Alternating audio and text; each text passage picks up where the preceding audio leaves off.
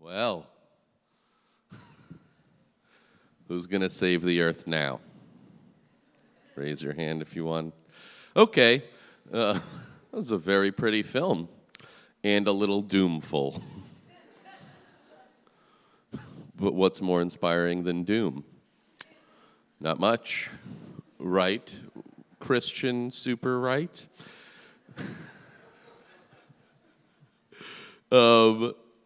Your next speaker is, one, he's amazing at the ukulele, and two, he is also the CEO of RocketHub, one of the top crowdfunding websites.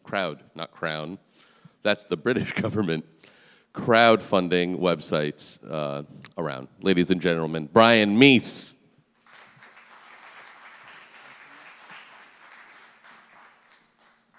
All right.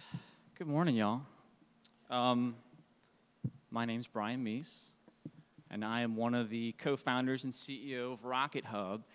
And I'm really excited and grateful to be here. So thank you to TEDx for inviting me to speak, and thank you to Brooklyn Bowl for hosting us. And thank all of y'all in attendance. New York City is a very busy place, and you have a lot of options, and you're spending your time with us this morning, and we're very grateful for that. And for the folks in cyberspace, we're grateful for y'all as well.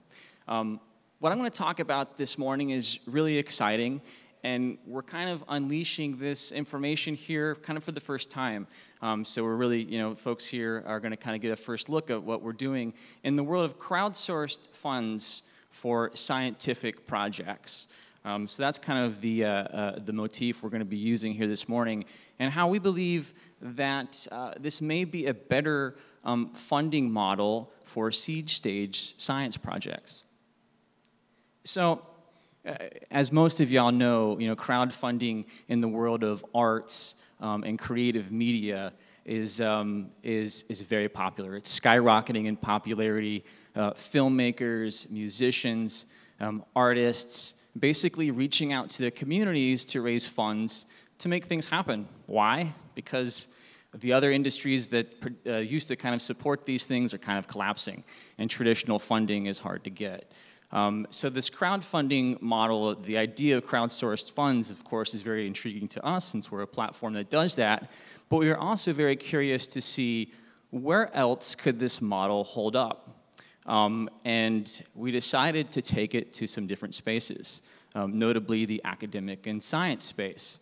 So over the summer, we teamed up with about 50 scientists from around the world and hosted what's called the Sci-Fund Challenge.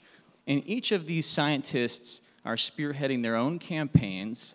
Often they're backed by top institutions, and they're really passionate and sharing the stories of what they're doing, why they're doing it, and raising funds in the process that's happening actually as we speak, and the results are pretty stellar. We see this idea of crowdfunding, just to kind of talk a little bit about it on a high level here, as being a new model for patronage.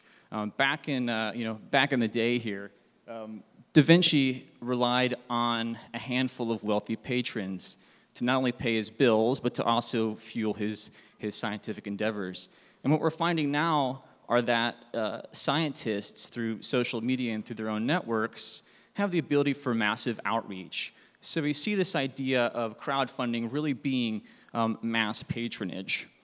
And it's important to note this is different from a donation. It's different from an investment vehicle. It's not an e-commerce play. We really see crowdfunding as an online event that harnesses networks, communities, crowds for funding, awareness, and feedback for projects.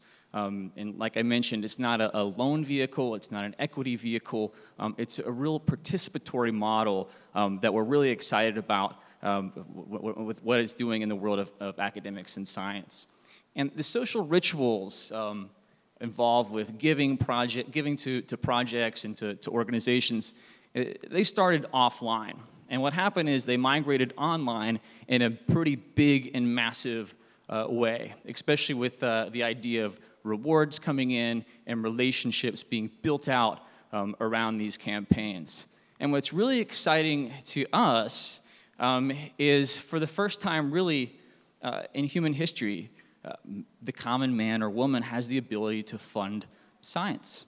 It's never really happened before this way. Science is typically funded through governments, endowments, maybe really wealthy people, but now the common man or woman has the ability to fund science and academics. And it's working. It's actually working pretty well. So we launched 49 projects, all scientific-based, on November 1st as part of the Sci-Fund Challenge. And within 24 hours, they had all raised funds. Some of them are kind of going gangbusters on the site now, which is really exciting. So we took a look and said, why is this working? Why is this crowdfunding model that's so popular in arts and in creative media holding up really well in academics and science? And we noticed that these projects have three core components. The project itself, the network that they're attached to, and the rewards that they're offering in exchange. And in conjunction, these are really what make this crowdfunding model tick. So these scientists have passion, and they're sharing this passion for what they're doing, why they're doing it, with not only their own communities, but with the world. And we're getting great feedback from them because some of them are saying, I never really had a chance to share my story before. I never really had a chance to tell the world what I was doing in a lab or what I was doing out in the field. And this platform is really great, and this concept is really great because I could kind of just tell people what the heck I'm doing for a change, and they kind of get it. And these are great projects that are captivating. They have a very high emotional impact, and they're just pulling folks in left and right. So Christina is a bioarchaeologist. She's one of the few scholars that studies what she does, and she's basically put a project together to follow the ancient Roman DNA. She calls it. She's looking to follow the Rome's ancient 99%. So she's collecting skulls and taking DNA samples to find out where these folks came from, what they're doing. Really fascinating stuff. When she put her project together, she was so articulate in what she was doing, why she was doing it, and that passion has really been contagious. Not only have a lot of the folks in the scientific community flock to her project, but it's been featured in Forbes, CNN, and other big news media outlets because the project itself is just making a dent in the universe. But that's not the only thing that they're doing right.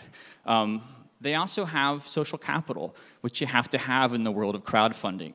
That first-degree network that jumps in to a project right from the get-go gives those social proof signals that, hey, this is a project that's worthy of people's attention. This is a project that is legitimate and exciting to an initial layer of folks. And when done right, this momentum actually spills in to new networks and to new communities. Case in point here, we have Matthew. And he is, if you take a look at that dolphin, you could see that the dorsal fin is a little bit wonky. It's actually on backwards. And that's perfectly normal for this breed of dolphin. And he just wanted to find out why. Why is this dolphin's fin on backwards? I'm actually a surfer, and I've seen a lot of dolphins, and I've never seen a dolphin like that. So I was actually pretty intrigued about this as well.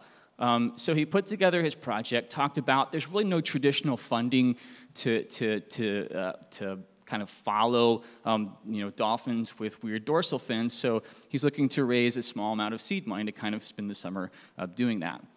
So he reached out to his community. He reached out to folks that knew what he was doing and knew of his reputation within the scientific world.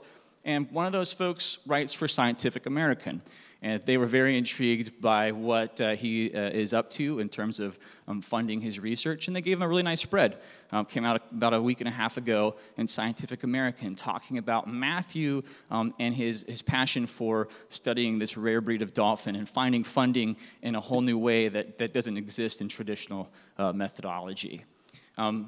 What's also really cool is these scientists are giving stuff back to people that are contributing to their projects. So it's, again, not a donation, it's not a charitable thing.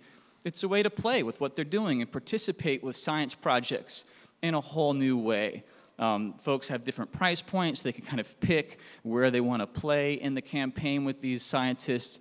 And the idea here is that it's a fun, participatory model that's sustainable, and it's built around this relationship component as opposed to a financial transaction or a, there's my money blindly and good luck and goodbye. It's really just kind of the beginning once you fund one of these projects. So here's another really interesting one. Marissa is a UK-based cancer researcher, and she is studying the effect of yeast cells on cancer cell division.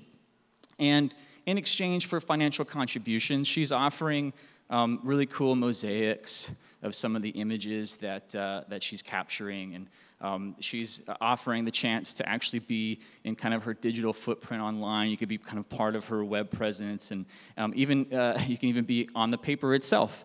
For those of us that don't have PhDs, we can kind of live through what they're doing and have our name somewhere floating around on papers.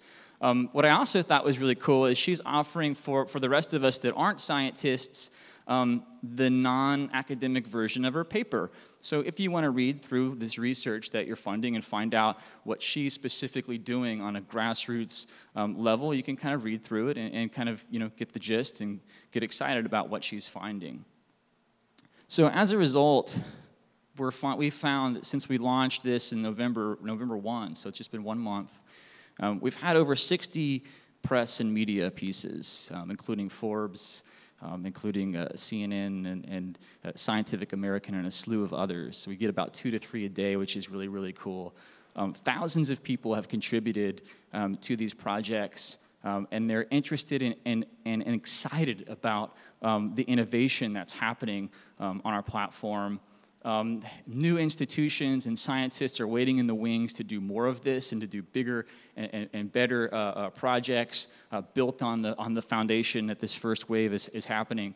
And we're just really, really excited about the future of this potentially better model, if you will, of funding science and academic endeavors and supporting seed-level science projects that may not have a home otherwise. So thank you all so much for coming out.